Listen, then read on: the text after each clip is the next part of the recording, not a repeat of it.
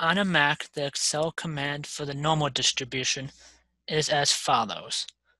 Norm.dist of x, the value that we're trying to calculate, mu the mean, sigma the standard deviation, and then true for the cumulative portion of the formula. So, for example, based upon what I wrote there, that would be with regards to the following area as drawn on here, where we have the normal distribution, mean of mu here, and we have a value x, let's call that here.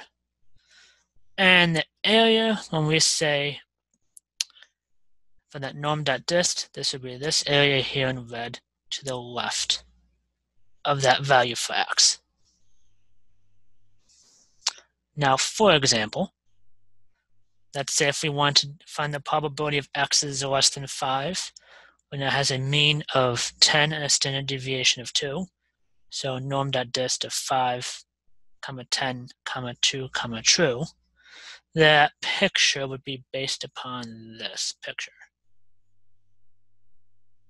So mean here of 10, we have a value of 5 over here-ish, and the area that that refers to is over here on the left-hand side.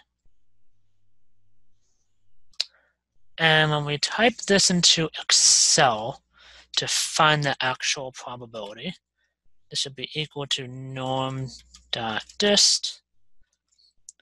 5, 10, 2, true, and that would be equal to 0.006. So that'll make 0.006 as the probability to the left of this value of 5.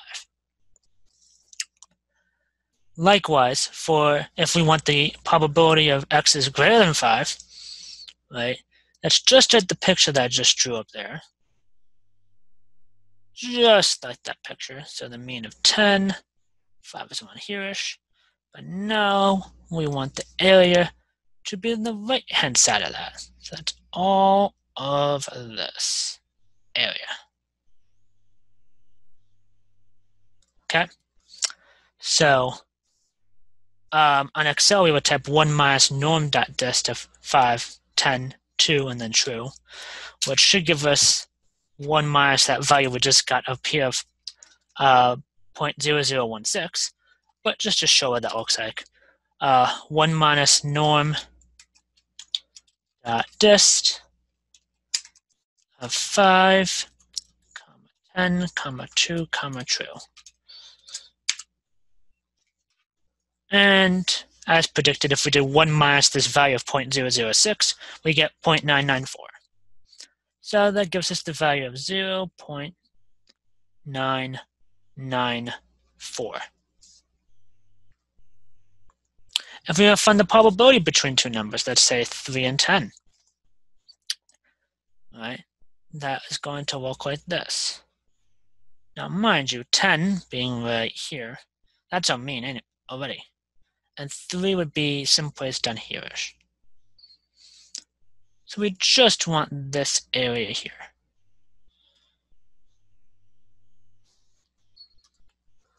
Now, because 10 is our mean, that means we're going to have 50% of the data less than this value of 10. Less than this value of 10 is 50% of the data with regards to that normal distribution. And as such, we could then take the value of that 50% or a half and then subtract from that norm.dist of 3, 10, 2, true to get this area here in red. So when putting that into Excel, that looks like this. So 0.5 minus norm.dist 3, 10, 2, and true.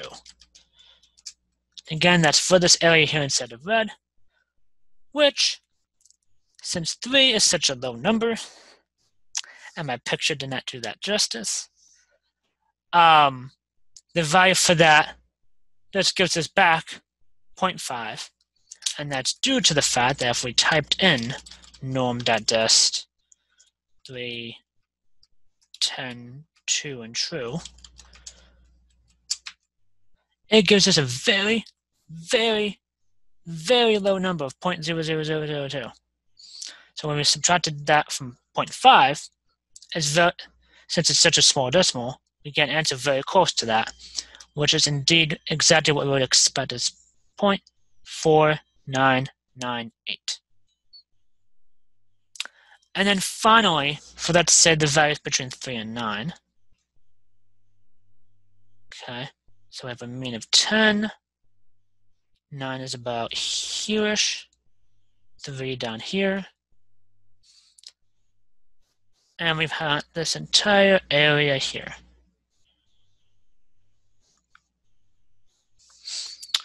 So doing that now, we want to take norm.dist of 9, 10, 2, and true for this area here to the left of 9, and then subtract from that the area left of 3 here, in order for us to get this area here inside of red.